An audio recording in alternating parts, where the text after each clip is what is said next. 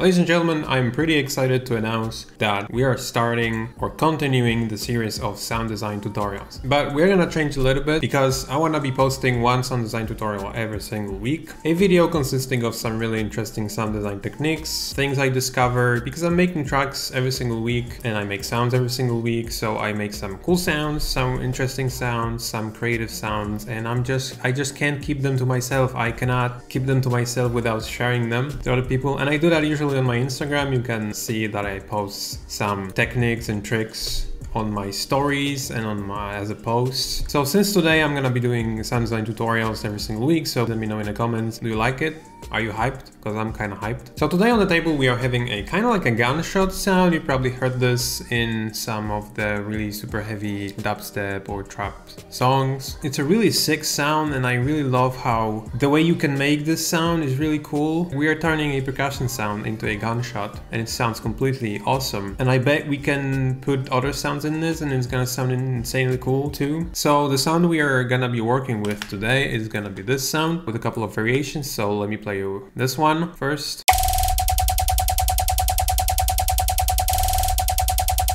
Super heavy. Then we are having a gunshot like this.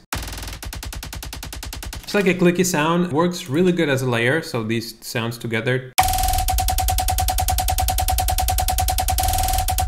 Super sick. And then another variation. So I'm gonna show you a basis of this and then I'm gonna show you like just with some couple of other effects and how they work and why they work. And we're gonna do this. Oh yeah. And a kind of smooth out version.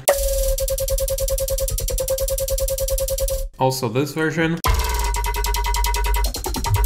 Kind of like a monster, and this one. With like a lot of movement. So this is what it sounds like. I just put a drum loop underneath that to show you like, oh, this is like what's gonna sound like if you add a drums to it.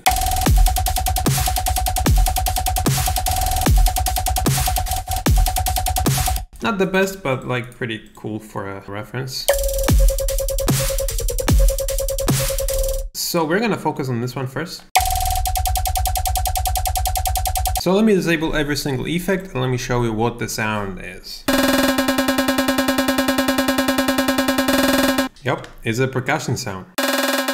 EQ to get rid of the low end. So the big part of this effect rack is a frequency shifter. Basically what it does is like, check this out. You have frequencies and then you can just shift them. What's cool about frequency shifter is that it creates the low end that wasn't there. That's cool. As you can hear, we got like a clicky sound, percussive one, and there's also some sub bass appeared because of that. I'm gonna put this EQ here actually. See, we got some low end. Then the next frequency shifter. And putting this one higher, doesn't really matter now. Then we have soothe. To get rid of these resonances, we get like a smooth tone of it. Then transient master. What we are doing is that we are turning the sustain down, which means that this sound is getting even more percussive. Then we are using a frequency shifter.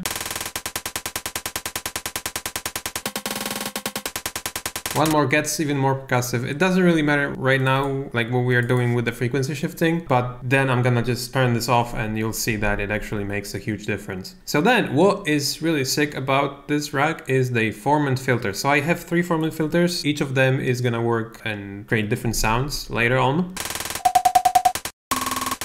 Yeah, this one. What we're doing is we are using a formant filter to kind of create a really huge spike in frequencies, like really high resonance, super annoying. Like normally you don't want this in your tracks, but in this case, it's a sound design session. We are doing everything we shouldn't be doing. So as you can see, this resonance popped up here. So we can move it around to, let me show you.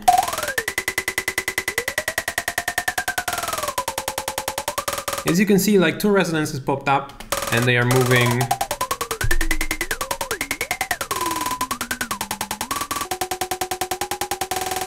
So here sounds pretty good. The Q is the strength of these, so they are getting like sharper and louder if we bump it up. So just finding a sweet spot. In this case, this one works pretty well. So then we are using texture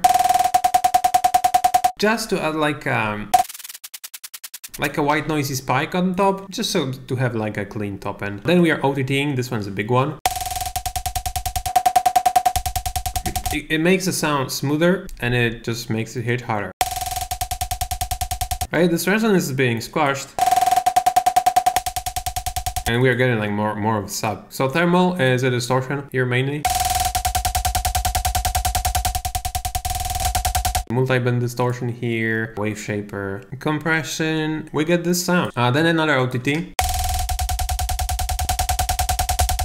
So then disperser, and that's cool because it makes it kind of like...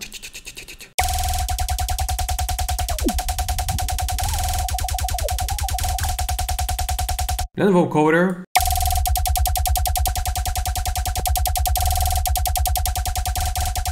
I don't know, it just makes it hit hard. There's not much to it. I'm just decreasing the performance and the depth. Then utility only is here because there's like a twang.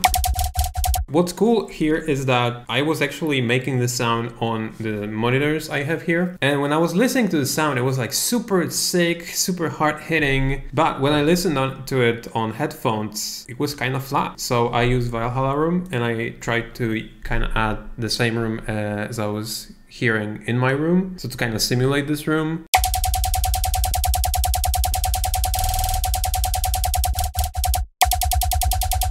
Yeah, and it does create that room effect. It makes us just bigger and hit harder.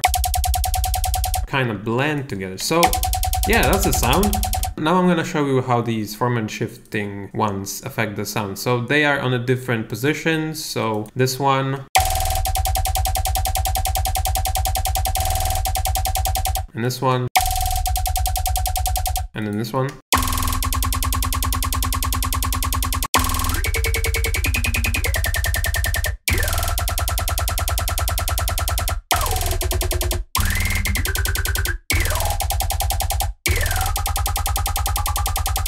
Super good if you want to add like a human element to it, make it kind of like a vowel. So let's take a look at frequency shifters, how they affect the sound being at the beginning of the chain.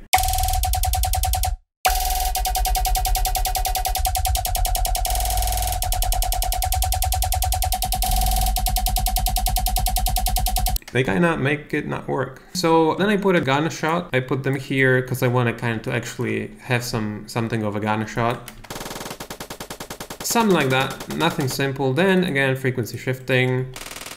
I just copied the same rack, so soothe, transit master, frequency shifter, OTT, thermal, OTT, vocoder, and the reverb. When we layer that together,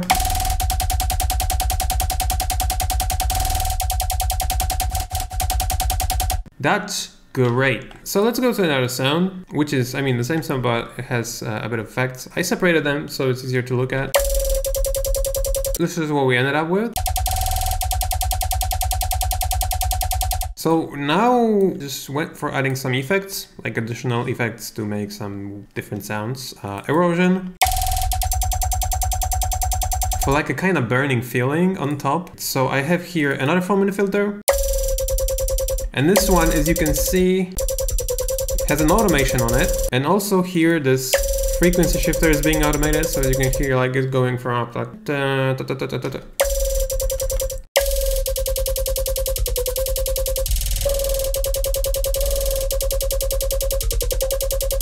Resonator, but I'm using this resonator to smooth out the other effect. Smooths it out, kind of. I just put this chorus here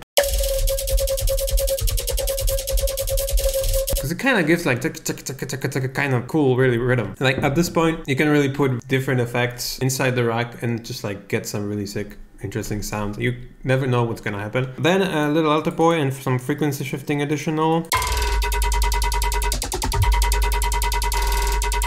I don't know, I just decreased the performance and it kind of sounds like a monster. That's kind of cool. So now let's try to change the sound and take I'm gonna even go pretty extreme. Noise. Kind of still works. Let me do a percussive noise. Oh yeah. It does work still. Holy moly, how the hell? Okay, so let's try vocal. Ooh. So seems like we can actually put everything here. Even the white noise works, which is kind of a bit surprising. Wow. If you want to get this effect right for free, I'm gonna put it up on the website. Link is in the description. Shit, it actually turns every single sound into that. Really sick gunshot. Let me know what you think. Next week, we're gonna probably do some color-based thing, because I recently discovered vocoder. I don't know why I wasn't using vocoder before. You can make really sick sounds with it. Actually, I have these here. Let me.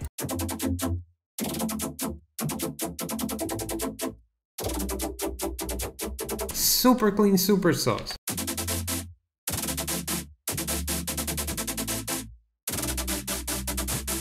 They have that texture I've been looking for years.